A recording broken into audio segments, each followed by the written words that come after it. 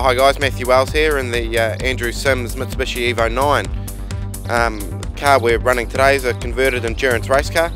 It's running MCA suspension. It's had some improvements in power. There's still a lot more we could do to it, but it's got the wide body with nice wide wheels on it.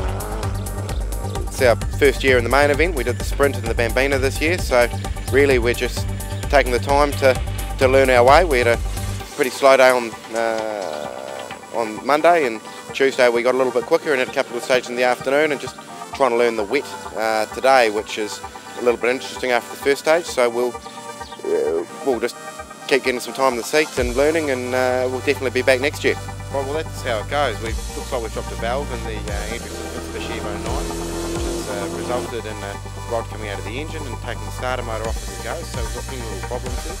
But we missed yesterday, we're back today in the 2-day rally. We've got the Andrew Sims Mitsubishi Evolution 10, which ran in the Targa South Island with Andrew Sims and Chris West.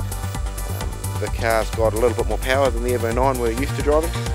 It's running on E85 like we're used to. It's got a substantially improved suspension setup.